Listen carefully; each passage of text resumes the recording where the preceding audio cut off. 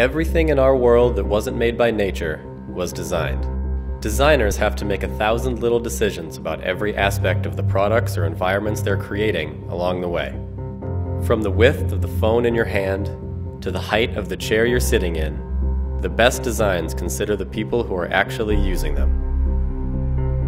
As designers ourselves, we've often turned to one ultimate tool to help us get started in this design process: the iconic Humanscale manuals. Having been out of print for 25 years, their beauty is only matched by their scarcity.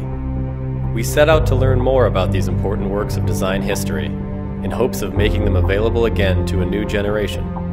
I would like design to incorporate good human factors. And in order to do that, that information has to be known and it has to be applied. Consisting of 3 booklets and 9 selector charts, the Humanscale manuals are both amazing works of design and useful tools.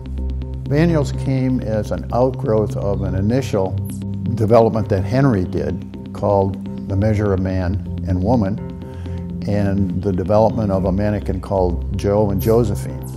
Henry was asked to develop tank interiors for the Army, and they helped establish what the size of that envelope needed to be in order to accommodate the incoming drafted soldiers. So developing the size and the shape and the form and all of that was dependent on human factors.